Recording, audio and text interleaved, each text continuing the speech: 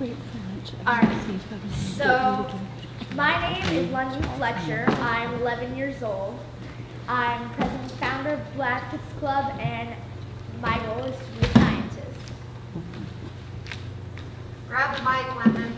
Oh, am I not loud enough? I can scream.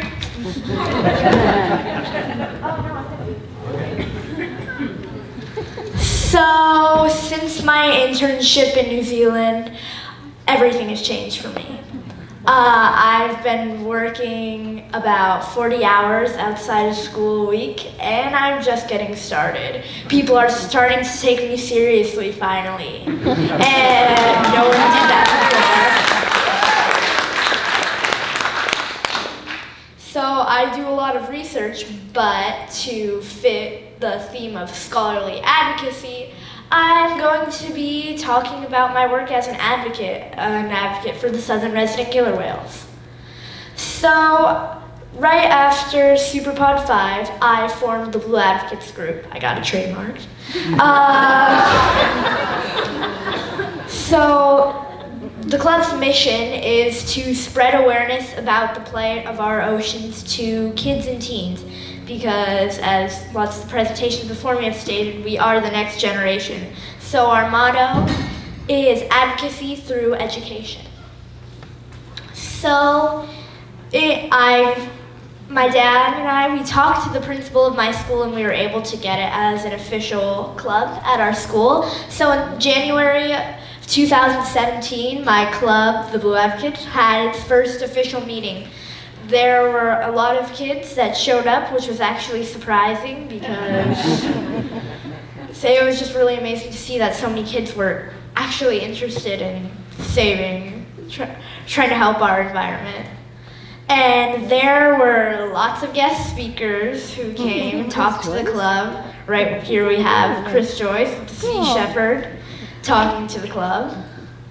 And we were able to contribute to Empty the Tanks Day. So we all did this giant poster for Empty the Tanks Day, and it was taken down to Seattle for the big protest. And it just kind of got cut off, whatever.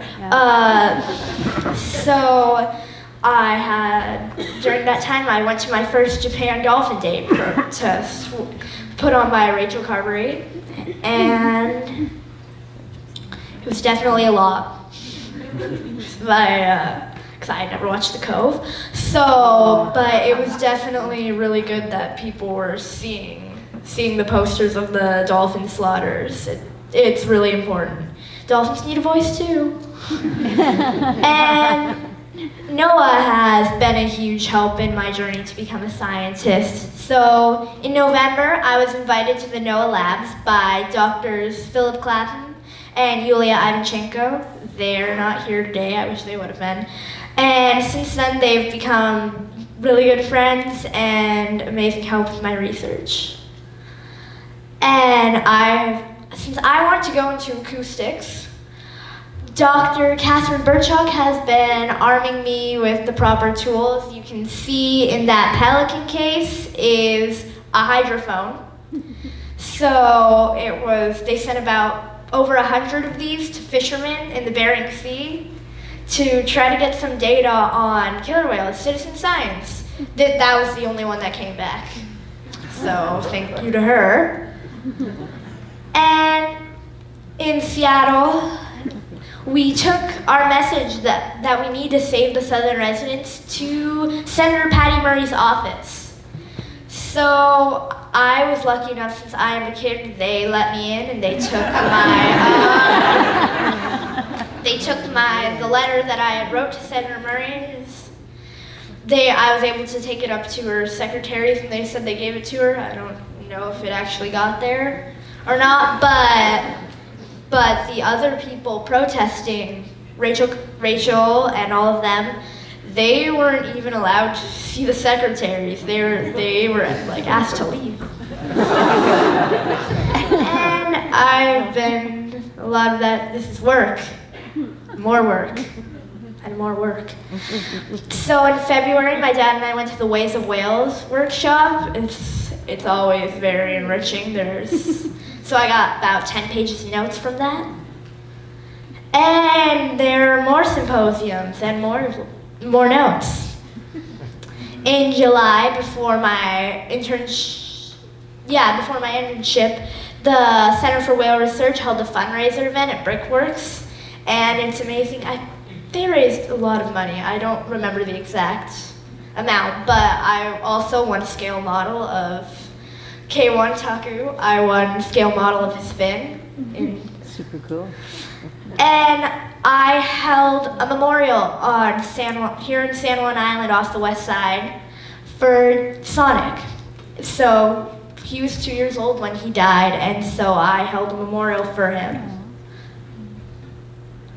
And I also spoke at the Tacoma Rotary Club, asking for our local leaders and business people to aid us in our fight to save the southern resident killer whales. And there, I received a standing ovation. I really moved all those adults in the room, and they said that they would try to help the southern residents. So the more people, the better. And that same day was the Hope for Orcas event. And so there, it was more of just the general public. It was held at the UW Tacoma, and Ken Balcom and Jim Waddell spoke. Also, I educated a younger group of kids at the Langley Whale Center. They had a kids' day. And I was invited to speak there, and I told those kids how they can be advocates, and I showed them some of my research equipment. And what was really funny for me was, so when I went to the Blackfish screening at the Edmonds College when I was 6, the first question I asked was, how do we know what the orca are saying? And Howard said to me, well, London, if you figure that out, you'll be an amazing scientist. So what was funny for me was there was a little girl, and she asked the exact same question I did. So I was able to give her the same answer. And since you need a bunch of permits to study orca, because you need to get close to them if you don't want to study them, I've done research. I'm doing research currently on the harbor seals in Bellingham, so that's where I live. So in June of this year, I signed a contract with the Port of Bellingham. Sorry, the words aren't showing up. So there is a site where lots of harbor seals haul out, but you need access from the port if you want to go see it, or else you get fined. So I signed a contract and secured site usage with them. And here is, no pictures please. Here is a GIS map made for me by Dr. Ivanchenko. So it's just of all the haul out sites, so in Whatcom County. And so far this guide to success has been really helpful. So step 1 is hard work. Step 2 is dedication. Did I mention hard work? And so that's just briefing, but without further ado, I present to you my documentary, Walking in the Footsteps of Giants.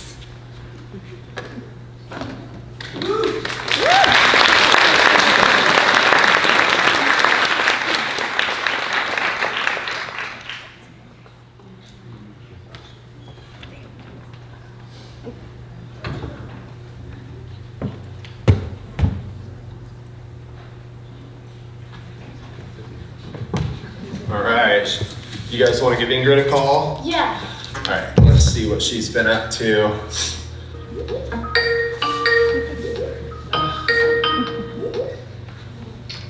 Hello, London.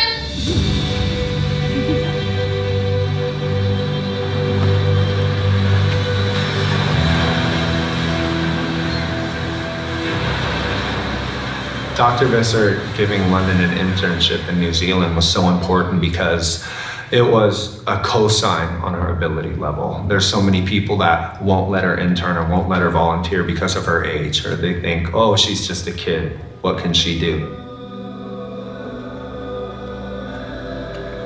At my first Superpod, I met her and I just talked to her and told her that I want to be like her and that I think what she did is cool. And we ended up being able to watch Orca together. Pretty much bonded with that person after you've seen whales with them.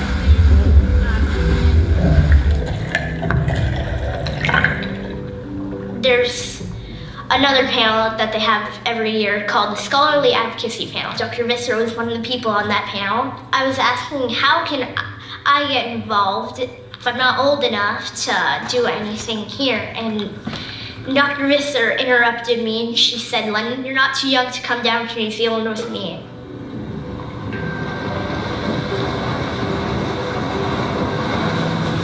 Ingrid, she said that when an orca goes under the boat, it's not in the shape of an orca, but it's this giant blob. Is it sitting in the beach properly? Yes! All right, no, absolutely clear. No one else had ever given me a chance to be a researcher, to be a scientist, because I was like this tall and it had like no front teeth, and I was just a little kid. That was just like a really profound moment for me.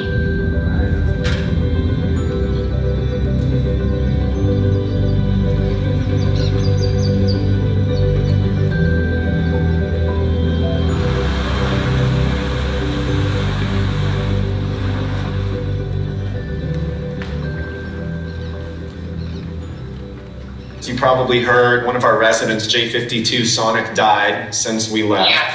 And like the others, they believe it's caused to be malnutrition. In that regard, London has been doing a lot of advocacy work. The death of another southern resident killer whale.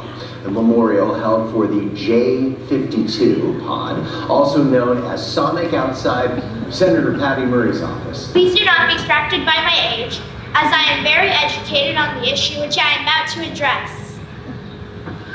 Over the last 5 years, I have devoted my life to the study and protection of the southern resident killer whales. Through my work as a responder for the Whatcom Marine Mammal Stranding Network and ongoing education and research, including dozens of lectures and symposiums put on by the Orca Network, Orca Superpod, and the Center for Whale Research, it has become crystal clear that there is a critical need to save what is left of our endangered southern resident killer whales from starvation. We have an urgency to deal with food resources for these animals. Yeah. They're dying because of starvation. The little boxes mean that that whale didn't survive. Hopefully said there's a lot of little boxes in J-Pod. We'll die of a great loneliness of spirit if we don't keep these other creatures around us.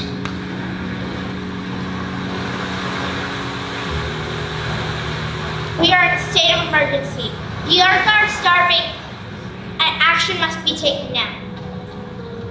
I have been to the state river dams and seen personally what these giant megaliths of death are doing to our rivers. I have observed the slack water and debris. I have witnessed fish pressed up against the inadequate fish ladders. Together with my family, I witnessed government agencies sucking up fish and dumping them to hot metal dump trucks in the early morning, as not to be seen by the public. Sadly, J52 is not the only one, but just one in a long line of residents who have died and will soon die if immediate action and emergency measures aren't taken. This is a direct result of corporate greed and failure of our Washington state government to uphold the Endangered Species Act of 1973, which guarantees protection for these critically endangered whales.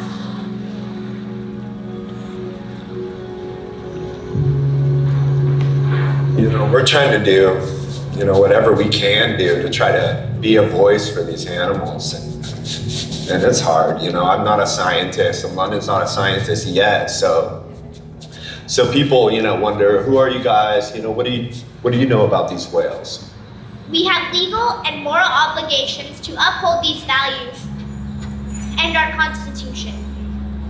When you listed the orcas as endangered under the Endangered Species Act, you made a promise a promise to protect them, a promise to preserve their habitat, and a promise that future generations such as my own will be able to look out over the water and have a chance to see these national treasures in their own habitat. It is now time for you as leaders to make good on the promise to protect them and save these poor creatures who are struggling every day for their very survival. Do what is right and remove the 4 lower Snake River dams. The bottom line is that the orca need a seat at the table and a portion of the annual salmon harvest set aside for them. Don't let the extinction of the animals be on your conscience. I respectfully ask for your every effort to protect these animals.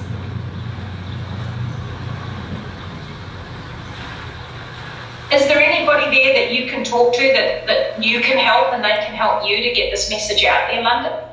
These dams need to be removed in terms of hydropower for the simple reason that back in the 1920s, 30s, and 40s, the Corps of Engineers was asked to look at these dams and see if they were economically justifiable. The answer was no. And so this idea that we need this power is inaccurate. The dams only produce about 3% of the power in the Pacific Northwest, and that's easily eclipsed by the 16% surplus of power in the Pacific Northwest. And then there's people who will argue that, oh, we need them for peaking power and stuff like this. They can jump in when something happens, like a power outage someplace else with a generator or a turbine. But that's not true. These dams are constrained by the low flows of the Snake River. And so when we need power the most, for instance, in the summertime, it doesn't matter. We got one turbine and that's all you can get out of it, and that's running all the time. And so if there's a power demand increase, those dams cannot provide any more power. What I think citizens need to do is they have to contact their local or national elected officials, the governors, the senators, and press on them the need to pressure or tell the Corps of Engineers to breach the Lower Snake River dams in 2018. That doesn't require authorization or legislation from Congress, which would be impossible to get. It just means pick up the phone and call that general in Portland and tell him to get the dams down. That we are going to extinct these animals and ruin our ecosystem if we don't.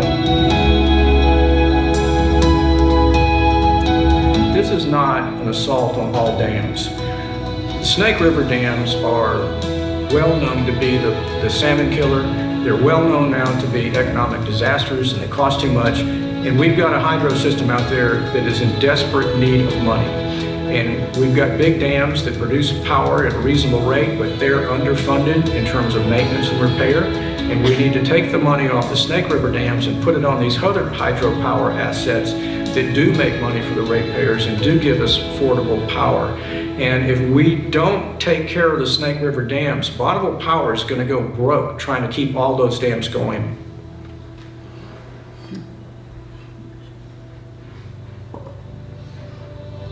Kids can comprehend a lot more than we think they can. And I don't really think London's a special case. We're trying to bring our knowledge from my generation down to these young folks, and we really need more Londons get engaged on this issue, but we need to help them. We're going to be lucky to be able to look back at her and say, I knew her when. I knew her when she was 10. Every kid has that within them. It's just up to us to nourish that.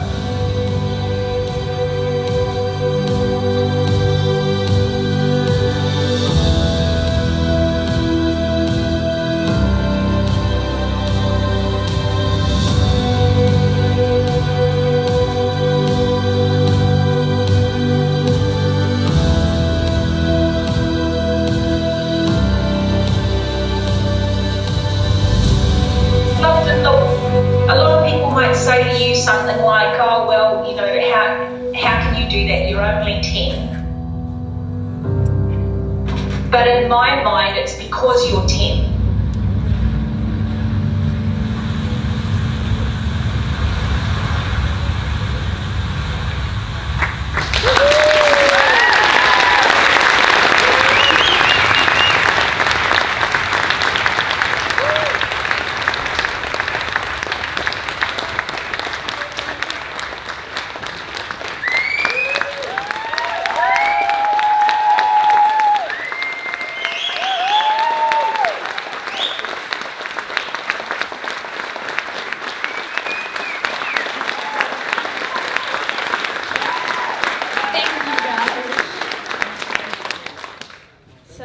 has any questions about my research or other things, I don't know if I still have time, but if you guys have questions about my research, you can ask me later. I'm happy to talk.